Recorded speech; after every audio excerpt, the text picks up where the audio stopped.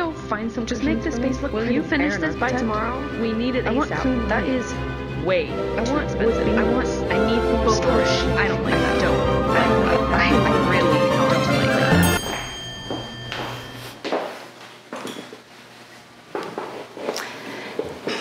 Let's start. Hi, my name is Aida. I've worked as an interior designer for over 10 years. Architects, engineers, tradespeople, interior decorators all fulfill different roles in this industry. The purpose of this video is to identify the scope of interior designers' work and explain the details of the knowledge needed and the work involved. Documentation must be prepared, specifying the details on all aspects such as elevation, ceiling, electrical plan, finishes, etc.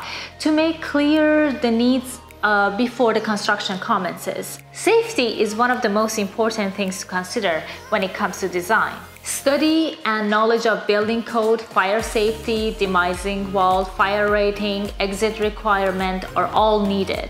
Ultimately, offices, restaurants, bars all need to be safe. Interior designer must have detailed knowledge of all these requirements for people's safety.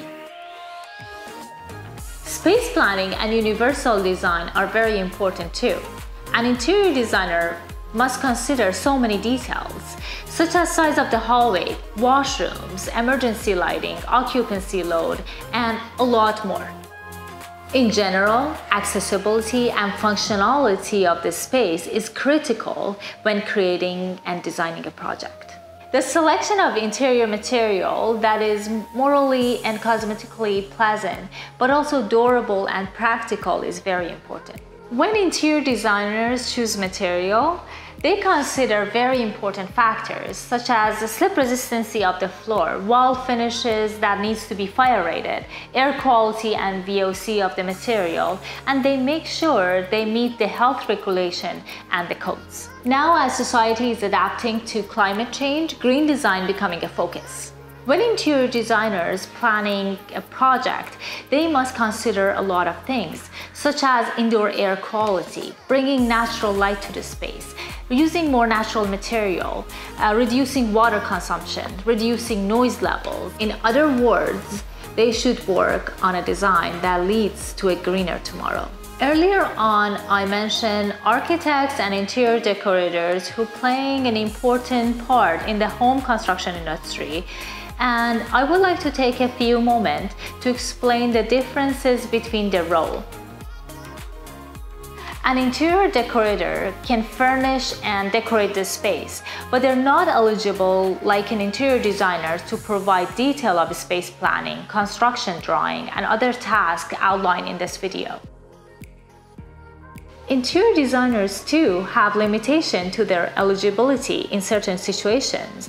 Any project that is more than 3 floors and each floor is larger than 6,458 square feet or 600 square meter requires architectural skills. In those situations, an architect required to be involved, and usually they work with an interior designer in such a project.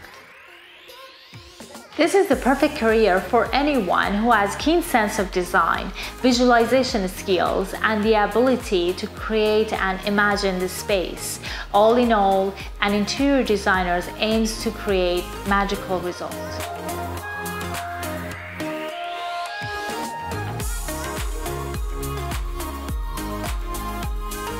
Thank you for watching this video. Leave me a comment if you want to know more about interior design career and what they do on daily basis.